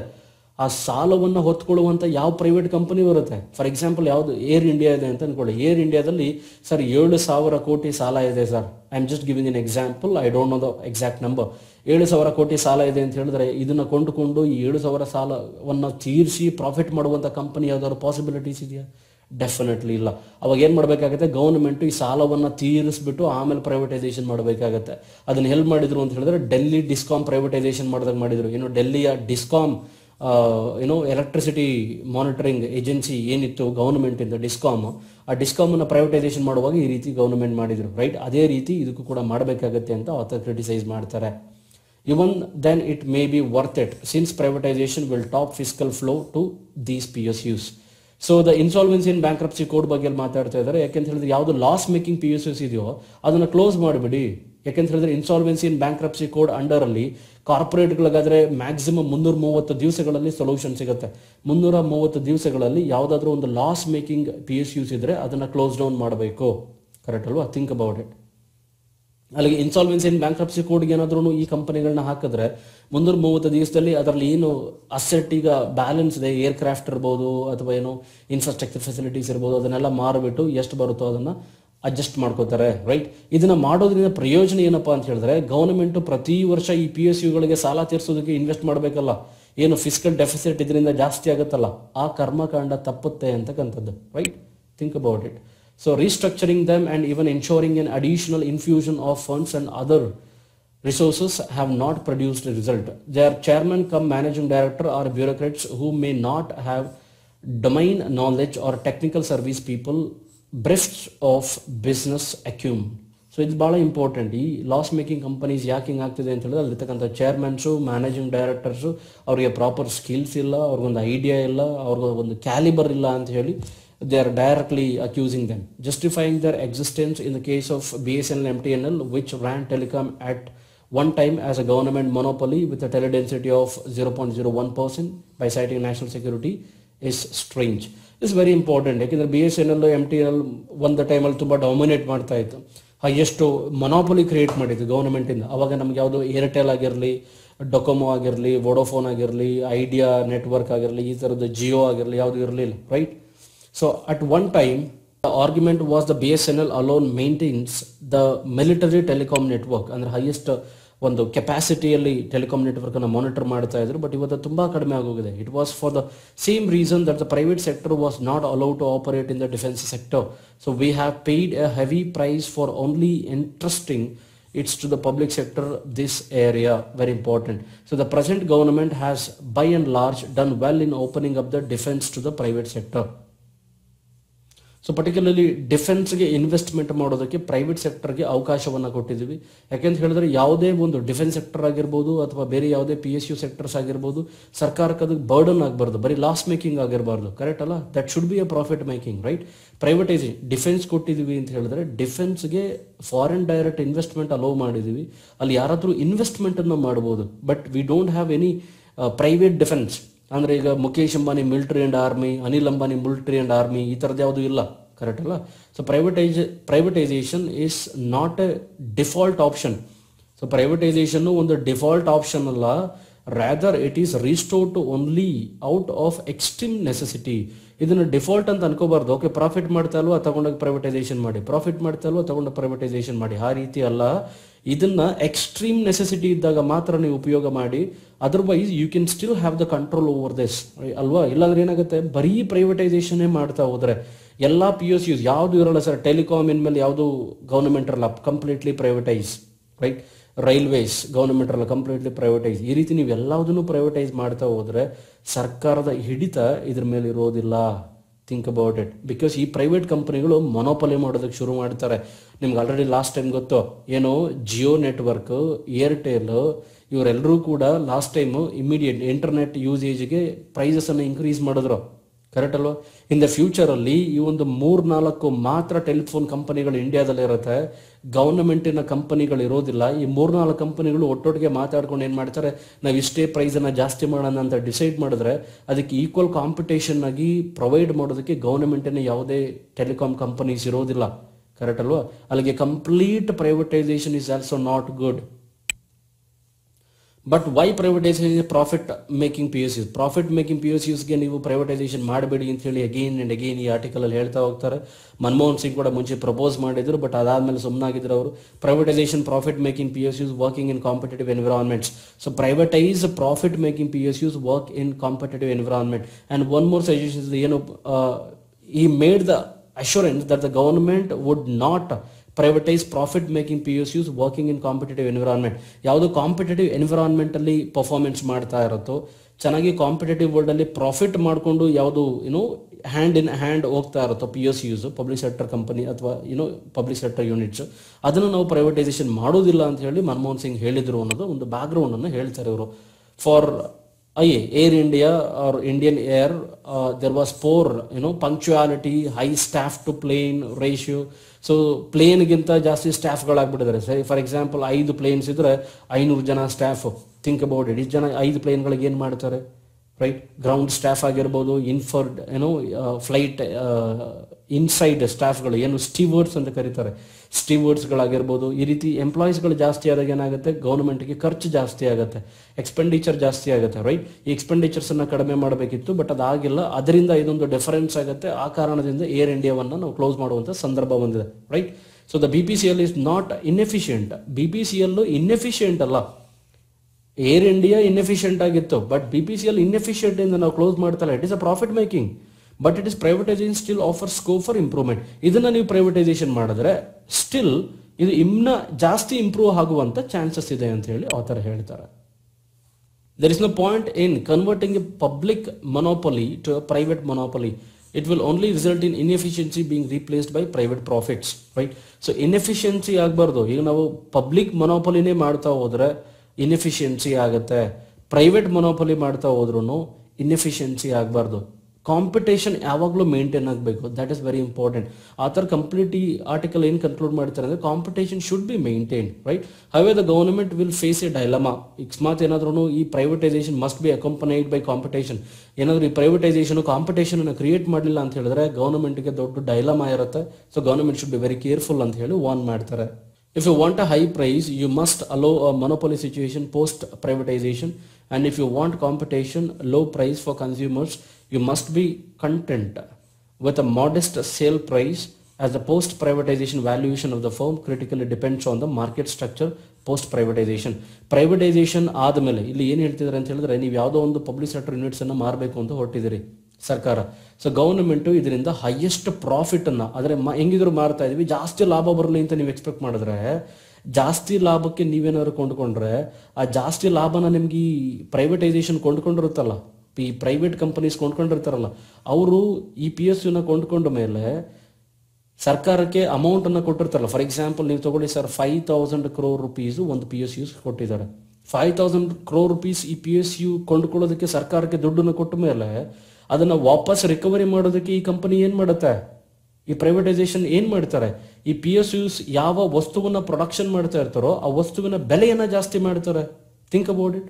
ಫಾರ್ ಎಕ್ಸಾಂಪಲ್ ಈಗ BSNL ಸೊ BSNL ತೊಗೊಂಡು ಬಂದ್ರಿ ಸರ್, ಅಲ್ಲಿ ಕಾಂಪಿಟೇಷನ್ ಇಲ್ಲ ಅಂದ್ರೆ ಈ ಪ್ರಾಬ್ಲಮ್ ಆಗುತ್ತೆ. ಯಾಕೆಂದ್ರೆ ಈಗ ಏರ್ಟೆಲ್ ಇದ್ದಾರೆ, ಬೇರೆ ಬೇರೆ ಡಿಫ್ರೆಂಟ್ ಟೆಲಿಕಾಂ ಕಂಪನೀಸ್ ಇದೆ. ಅಕಸ್ಮಾತ್ ಯಾವುದೋ ಕಾಂಪಿಟೇಷನ್ ಇಲ್ಲ ಅಂತ ಹೇಳಿದ್ರೆ ಇವ್ನು ಫಿಕ್ಸ್ ಮಾಡಿದ ರೇಟ್ ಆಗುತ್ತೆ. ಆ್ಯಂಡ್ ನೀವು ಜಾಸ್ತಿ ಲಾಭಕ್ಕೆ ಇದನ್ನು ತಗೋಬೇಡಿ. ಈಗ ನಿಮಗೆ ಲಾಸ್ ಮೇಕಿಂಗ್ ಇದೆ ಅಲ್ವಾ, 5,000 ತಗೋಬೇಡಿ, 2,000ಗೆ ತಗೊಳ್ಳಿ. ಅವಾಗೇನಾಗುತ್ತೆ, ಇವ್ನಿಗೆ ರಿಕವರಿ ಮಾಡ್ಕೊಳ್ಳೋದಕ್ಕೆ ಈಸಿ ಆಗುತ್ತೆ. ಅವಾಗ ಏನು ಮಾಡ್ತಾನೆ, ಕನ್ಸ್ಯೂಮರ್ಸ್ಗೆ ಪ್ರೈಸನ್ನು ಕಡಿಮೆ ಇಡ್ತಾನೆ. ಕರೆಕ್ಟ್ ಅಲ್ವಾ? ಅರ್ಥ ಆಗ್ತಿದೆ? ಅದು ಓವರಾಲ್ ಏನಪ್ಪ ಅಂತ ಹೇಳಿದ್ರೆ, ಗೌರ್ಮೆಂಟು ಈ PSUsಗಳನ್ನ ಮಾರುವಾಗ ಯಾರಿಗೆ ಮಾರ್ತಾರೋ ಅವ್ರ ಹತ್ರದಿಂದ ಜಾಸ್ತಿ ಲಾಭದ ನಿರೀಕ್ಷೆಯನ್ನ ಮಾಡಬೇಡಿ. ನೀವು ಅವ್ರ ಹತ್ರದಿಂದ ಜಾಸ್ತಿ ಲಾಭ ಪಡೆದ್ರೆ ಅವರು ಆ ಲಾಭವನ್ನು ಮತ್ತೆ ವಾಪಸ್ ವಸೂಲಿ ಮಾಡೋದಕ್ಕೆ ಕನ್ಸ್ಯೂಮರ್ಸ್ಗೆ ಜಾಸ್ತಿ ಚಾರ್ಜಸ್ ಅನ್ನು ಮಾಡಿ ಅವ್ರ ಹತ್ರದಿಂದ ಕಲೆಕ್ಟ್ ಮಾಡ್ತಾರೆ. ಕರೆಕ್ಟ್ ಅಲ್ವಾ? ಸೊ ಹೀಗೆ ಹೇಳ್ತಾರೆ, right? So if that is to B competitive, other PSUs, national oil company such as ONGC, IOC, HPCL should also be privatized. ನೀವು ಆ ರೀತಿ ಮಾಡೋದಾದ್ರೆ ಕೆಲವೊಂದು ಆಯಿಲ್ ಪ್ರೊಡ್ಯೂಸಿಂಗ್ ಕಂಪನೀಸ್ ಏನಿದಾವೆ ನಮ್ಮ ಇಂಡಿಯಾದಲ್ಲಿ, ರೈಟ್, IOC ಆಗಿರ್ಬೋದು, HPCL ಆಗಿರ್ಬೋದು, ಅದನ್ನು ಪ್ರೈವೇಟೈಸೇಷನ್ ಮಾಡಿ ಅಂತ ಹೇಳ್ತಾರೆ. ಬಿಕಾಸ್ ಕಾಂಪಿಟೇಷನ್ ಕ್ರಿಯೇಟ್ ಆಗುತ್ತೆ ಅನ್ನೋದು ಅವ್ರ ಭಾವ. So there is also no issue of national security for down stream oil firms. So national security ಒಂದು ಇಶ್ಯೂ ಬರುತ್ತೆ ಸರ್. ಆಯಿಲ್ ಕಂಪನೀಸ್ಗಳು ಎಲ್ಲದನ್ನು ನಾವು ಪ್ರೈವೇಟೈಸೇಷನ್ ಮಾಡಿಬಿಟ್ರೆ, ಅಕಸ್ಮಾತ್ ಪ್ರೈವೇಟ್ ಕಂಪನೀಸು ಫಿಕ್ಸ್ ಮಾಡಿದ್ದೆ ಪ್ರೈಸ್ ಆಗಿಬಿಟ್ರೆ ಆಯಿಲ್ನಲ್ಲಿ ನಮಗೆ ಕಂಟ್ರೋಲ್ ಕಡಿಮೆ ಆಗಲ್ವಾ? ಸೊ ಅದಕ್ಕೆ ಇವರು ಒಂದು ಐಡಿಯಾ ಕೊಡ್ತಾರೆ. ಆ್ಯಕ್ಚುಲಿ ಏನಪ್ಪ ಸ್ಟ್ರಾಟಜಿ ಅಂತ ಹೇಳಿದ್ರೆ, ಯುರೋಪ್ ಮತ್ತು US ಅಲ್ಲಿ ಈ ಆಯಿಲ್ ರಿಸರ್ವ್ಸ್ ಇರುತ್ತಲ್ಲ, ಈ ಆಯಿಲ್ ರಿಸರ್ವ್ಸನ್ನು ಈ ದೇಶವೇ ಕಂಟ್ರೋಲ್ ಮಾಡುತ್ತೆ, ಗೌರ್ಮೆಂಟ್ ಕಂಟ್ರೋಲ್ ಮಾಡುತ್ತೆ. ಆ ರೀತಿ ಕಂಟ್ರೋಲ್ಸನ್ನು ನೀವು ಇಟ್ಕೋಬೋದು ಪ್ರೈವೇಟೈಸೇಷನ್ ಮಾಡಿದ್ರೂ ಕೂಡ ಅಂತ ಹೇಳಿ ಆ ಥರ ಹೇಳ್ತಾರೆ. So Dus ಪ್ರೈವೇಟೈಸಿಂಗ್ the BPCL does not compromise India's national security. So ಅದಕ್ಕೆ BPCL ಅನ್ನು ನೀವು ಪ್ರೈವೇಟೈಸೇಷನ್ ಮಾಡೋದ್ರಿಂದ ನ್ಯಾಷನಲ್ ಸೆಕ್ಯೂರಿಟಿಗೆ ಏನೂ ತೊಂದರೆ ಆಗಲ್ಲ ಅಂತ ಹೇಳಿ ಆ ಥರ ಹೇಳ್ತಾರೆ. So that's it friends. So once again happy new year. And I wish you get all the success in your life, right? So thank you for watching the video. Thank you so much. See you. Bye bye.